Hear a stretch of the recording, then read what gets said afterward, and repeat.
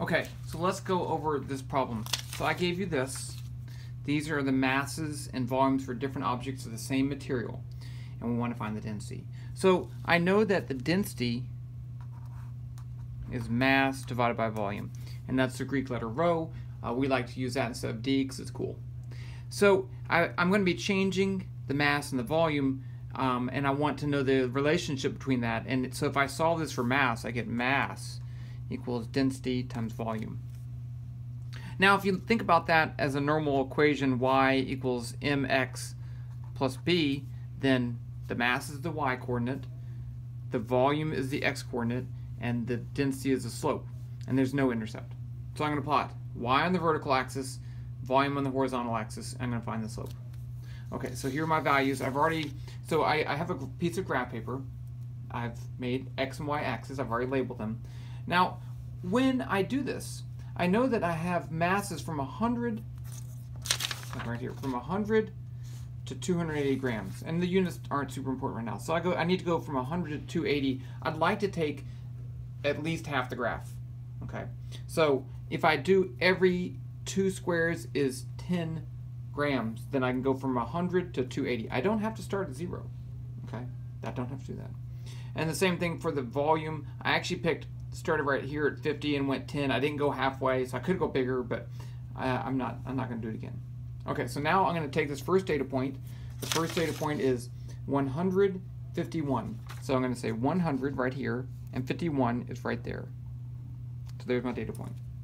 Next one, 152, somewhere right there, and 57. So 50, that's a halfway point. 152 and 57, so it'll be about right there. Okay, now my next one's 222, it's way up here, and 80. Let's use this.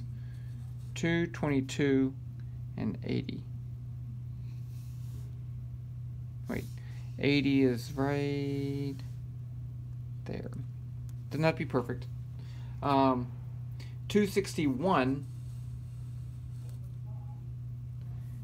and 94, so it's right there on the middle, a little bit below it, so it's about right there. And then 280 and 104.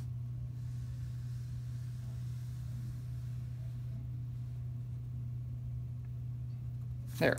Now I have 1, 2, 3, 4, 5 data points. They're not in a perfect line, so I don't want to connect a line. I want to do a best fit line. So I'm going to kind of take my straight edge and approximate something that's close to all the data points. It doesn't have to touch any of them. Okay, it could touch them, it doesn't matter. And this is just, you're gonna have to just guess. There. Now I want to find the slope of this line. So I'm gonna pick a point down here. I'm gonna pick that point.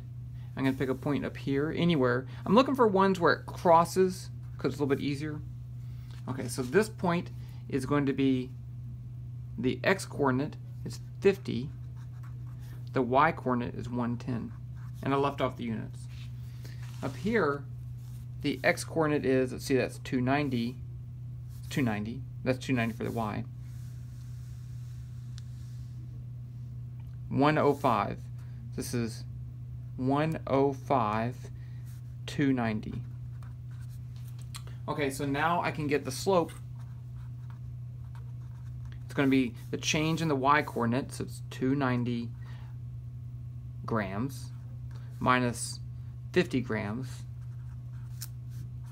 All of that over the change in x, which is going to be 105 cubic centimeters minus, wait, I'm sorry, this is 110 minus 50. And I don't have my calculator with me. Actually, and my phone's being used right now. So I think this is somewhere around 2 or 3 point something. Let's say 3.0 grams per cubic centimeters. And that's the slope. Okay, let's see, this is check. That's going to be around 300 divided by 50. No, it's 200 divided by 50. Okay, yeah, so it's close. Close. Close. I just guessed. Okay, so that is the slope, and that's the answer to the question. Now, really quickly, what if I had plotted volume versus mass? If I plotted volume versus mass, this equation would be volume equals 1 over the density times the mass. So the slope would be 1 over the density. So once I get the slope, I'd have to take 1 over the slope to get the density. And that's how I would do this problem.